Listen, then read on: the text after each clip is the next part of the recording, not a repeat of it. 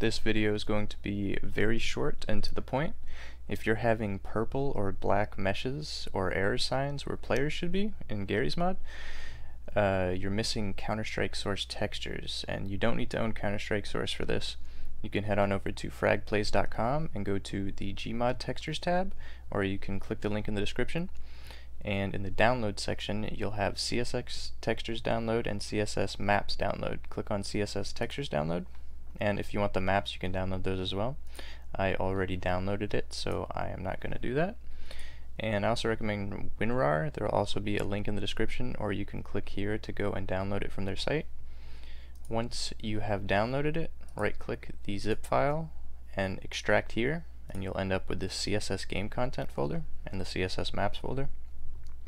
Then head on over to Steam, right-click Garry's mod, go to Properties, Local Files, Browse Local Files. Then go to the Garry's mod folder and then the add-ons folder. Then you take your CSS game content folder and drag and drop it into your add-ons folder. That should fix your texture issues and error signs.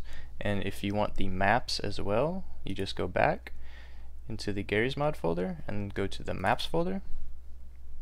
And the downloaded CSS maps, open it up and Control A or select all of them and drag and drop them into the Garry's mod maps folder. I've already done this, so I'm not going to.